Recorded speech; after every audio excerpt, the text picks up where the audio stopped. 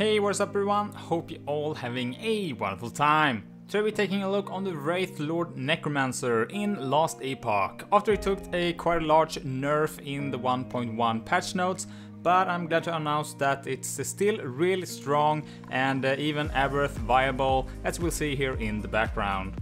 And the reason I went and tried the Wraithlord again was actually of a new item that I added called Scale of Lemniscate, and this just screams Wraithlord when I saw it, and I'll go over more at the end of the video explaining this item, so do stick around for that so don't miss it out. So the Wraithlord Necromancer is something that I've been using to farm the new Harbinger bosses with, and it's been working out really nice, but it can also be kind of fast by doing Monoliths as well. We're still going with Ward as well here, and even with the nerfs to that as well, we still got a decent chunk of it, and the character you see here still got some room for improvements. And let's start by going over how the build is working, and basically it's built around the Wraithlord's Harbor helmet, which you can get by farming the Helm echoes in the Black Sun timeline to increase your chances of dropping it. The Helm makes you spawn a Wraithlord, and the whole build works around this minion basically. He will consume any other non-Wraith minions you spawn, and this will then give the Wraithlord a buff increasing 10% of his health and also adding 3 spell damage for 10 seconds, and he can consume up to 5 minions now per cast. And this was one of the nerfs that was providing 10 spell damage before, so it's quite a big nerf to this one. He shoots out necrotic beams hitting 3 enemies at a time, and this can sometimes be a bit of an issue if you get into a pack with a lot of enemies, for example, and if you are in a rush it might not be able to kill everything in time, and even though he's basically one-shotting all the trash, but it can still be good to keep that in mind. And by using Bone Curse and Spec into Bone Prison, this will make the curse spawn, well, Bone Prisons, and the great thing here is that they actually count as minions. So this means that the Wraithlord will consume all of them and then buff himself once you used it. And on boss fights, for example, you don't want to spam the curse all of the time, and this will make the Wraithlord stop dealing damage, right, and start consume the prisons instead. It takes 3 times for him to consume them all, so you really just want to use it once in a while so you don't get too much damage downtime. And Shade is an important part of the build, and the first one, Dread Shade, which is also the most important one that you want to use here, and this makes our Wraithlord not only buff the damage by a ton, but this also makes your minion always crit. And this is what makes this build super strong, as you don't have to invest in minion crit chance and can just focus on getting as much damage as possible. The Wraithlord will also start to take poison damage from this when you apply the Shade on him, but as long as you stay in combat he's basically just going to leech back his health really fast. And the Dread Shade also have a uptime of around 40 seconds or so. Once that run out you will have to reapply them or resummon him and apply him that way. We're also using another shade, and that's Infernal Shade, and this one have a unlimited duration on the minions, and this is going to ramp up the cast speed for the Wraithlord by a total of 72%, and will just make your Wraith deal damage really fast. So that's basically the rotation. We spawn the Wraith, you put the shades on him, and then do the curse to spawn the Bone Prison, and we'll start to consume them to buff him, and then you're on your way. There's a node in the Wraith skill tree, Locus of Death, that gives us a huge damage multiplier to the Wraith, but makes them unable to move. And this is something that we can overcome by picking up some boots with experimental mod on it that make minion teleport around you after you use a traversal skill. You will need to have a tier 2 of this mod to be able to guarantee that your Wraithlord teleports with you all the time. And you can find this by defeating the Exile Mage, and he randomly spawns from time to time. And this is something that you will need to have if you're going to use this node, of course. And if you're starting out before, you can just disable this for now and come back later once you have the boots. And of course we want to use Transplant for this, which is going to be our travel skill, and I like to try and get to close to 3 seconds of the cooldown for the skill, and that's just basically makes it easier to clear Monoliths with it, but it's nothing that's super important, but can be nice to aim for. You can get some cooldown recovery from different sources like your boots or your belt, for example, but you can also get some from the Acolyte Idols as well that you could use. And if we take a look on the other items that we use for the build, for our weapon we're using a Reach of the Grave, and this is with added minion spell damage as a legendary potential. And just straight out, if you don't have one with the added flat on it, Soul Harvest base is a great example here. You get the minion necrotic damage from this, and you can also get double spell damage to minions on this as well. Same is going to be for Scepter. You can use a Skeletal Scepter base, and here we get increased minion damage from the base alone. And same here, you can use double minion spell damage as a suffix. Otherwise, for wands, go for Ivory Wand. That's just for some ward retention. You get one suffix with the minion spell damage, and then you can go for some extra necrotic penetration here.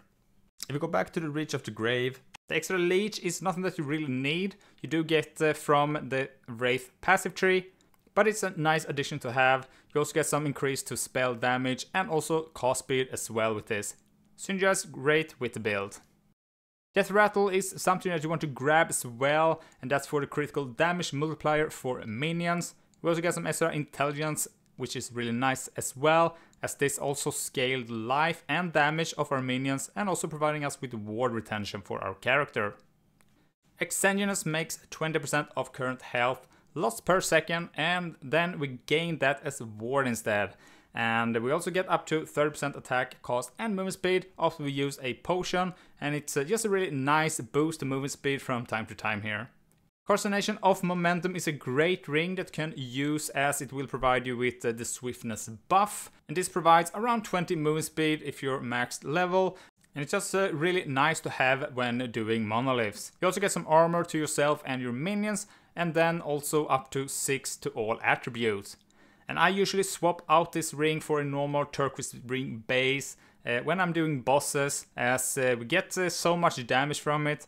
We get the crit multi from the base alone, and then you can just get even more damage right from other prefix as well, with the intelligence to top that off. And for the gloves you want to get another experimental mod here, and that works exactly the same as the body armor. We lose health and we gain ward instead. And really, this just helps to push your max ward up. And as we're using a one-hander, we also want a catalyst with this as well. A Opulence Focus base is what you want to aim for, and that's because it gives tons of intelligence, ward per second, and also ward retention, which is really great for us. The catalyst is also a great way to try and cap your resist here as well, as you can't get any health here. And sometimes that's also important that you try to go for some extra minion health as well. Ideal here, and also if you can on your belt. For defense overall, if you look at Necromancer, they don't really have too much to show for. Usually you have an army of minions with you, right, that defend you. Now you only have one basically. But getting high ward and also try just to cap your resist. And then it's basically all about trying to dodge everything to stay alive. But the great thing with this build is going to be that the damage is so high from your Wraithlord, and enemies will just be dead before you even take a hit from him. And for the stats that you really want to aim for is going to be health, resist, intelligence, minion damage, and also health. And also vitality can be nice as well here for some extra health to your character. And one big thing that I missed on this character is the plus level of Summon Wraith on the chest here, which makes us just add in more points to the skill for even more damage and cast speed, and then also the increased minion damage from the affix itself. And for the idols, you basically just want to go for as much health as you can here. Ward retention works also, but stout idols with double health if you can get them, and even go with some resistor as well if you're struggling on that. And I also like to have at least one of these large idol with the chance to apply Marked for Death on here as well. And this is a curse that will reduce all resist by 25% to the enemy, so more damage from that. We do also apply it when we're using Bone Curse though, but it's only up for 4 seconds, so it might be some downtime for this sometimes. And for the blessings, starting with the Black Sun, here we went for the flat health. On Reign of Dragon for all resistant. And then End of the Storm for the Ward Decay Threshold. We went with Physical Resist on Age of Winter. And then lastly some flat armor on Spirit of Fire.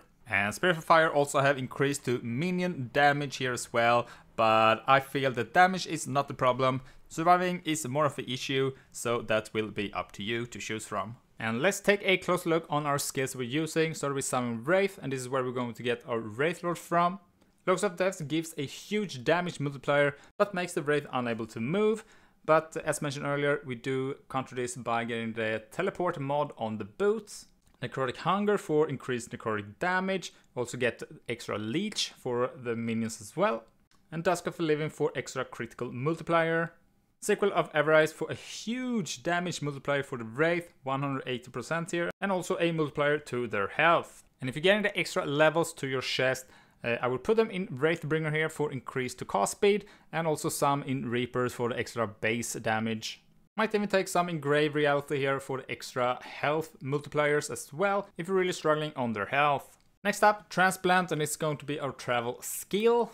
Fleeting Form for the cooldown recovery speed. And then we have Bone Armor, give us the Bone Armor buff, which makes us take less damage. And Apostry just to increase the duration of Bone Armor. We are taking this wheel down here, and that's basically just going to fear enemies on departure and arrival.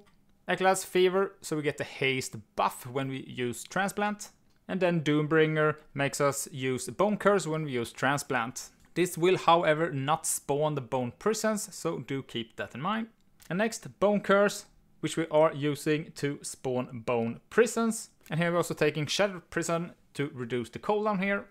Ossify makes so they take less damage, and this is basically just so the Wraithlord have some time to consume them, so you don't get killed by a random enemy. Defile Defense, get some armor shred chance here. And the Sigil of Mortality will provide us with the Mark of Death, which I explained earlier. And then also Reaper's Mark to increase the mark duration a little bit. And we're using Infernal Shade, and this is going to be to buff our Wraithlords.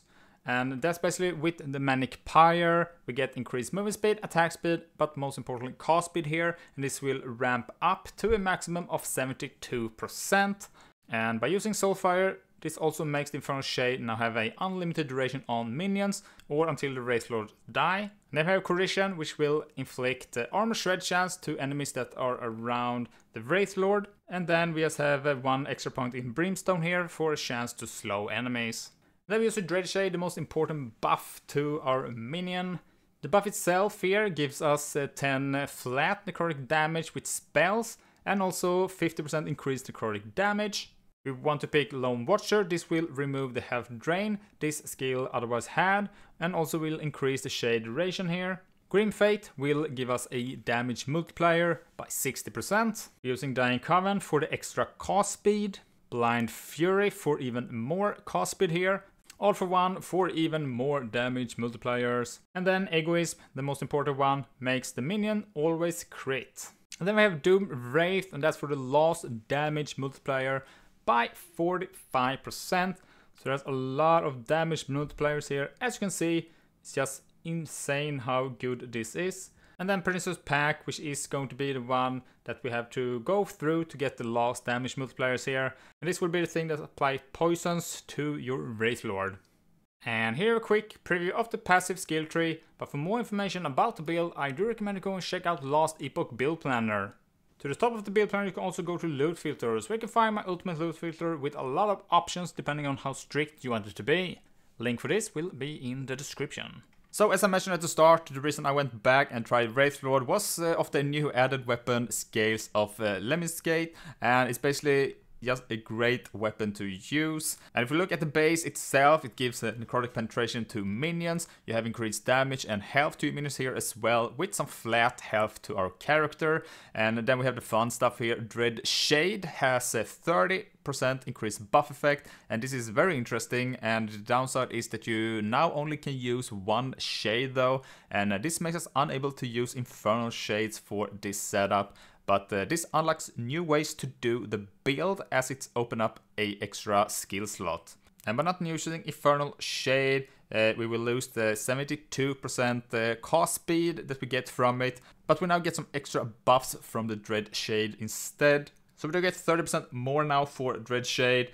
And if you combine Dying Coven here, that's 24%. And also Blind Fury 40, that's 64% in total. And if you add 30 there, it will now go up to around 84%. So that's around 20 extra from those two. So we do lose a little bit, but we gain some instead here, right? But then we also have all the damage multipliers. You have 60 over here, you have 40 over here, and then another 45 here. So that's 145 in total from the beginning here. And then if you add the more buff effect here, you get around 190 instead. So we do gain some extra things from this, right? And also the base itself here, you get some flat extra, right? And even some flat here, and those also get buffed. So yeah, really awesome choice to use. And I'll play around with this more and probably make an updated video once I get the one with the added spell damage to minions on it, as the one-handed weapon just felt like the superior choice if you don't have it on the new axe. And also by using this weapon, it's a two-hander, so we do lose the catalyst as well here. So you will have to try and get some extra defense here for this, but I'm sure that's going to be working out great. Maybe this opens up a new health-based version instead. So what do you think about the Wraithlord Necromancer? Have you tried it out before or tried another version of it? Feel free to tell me in the comments below. Thanks for watching, don't forget to like and subscribe if you found this video helpful. If you got any other questions, feel free to drop a comment and I'll try to answer them as soon as I can. And with that said, I'll see you in the next one. Bye!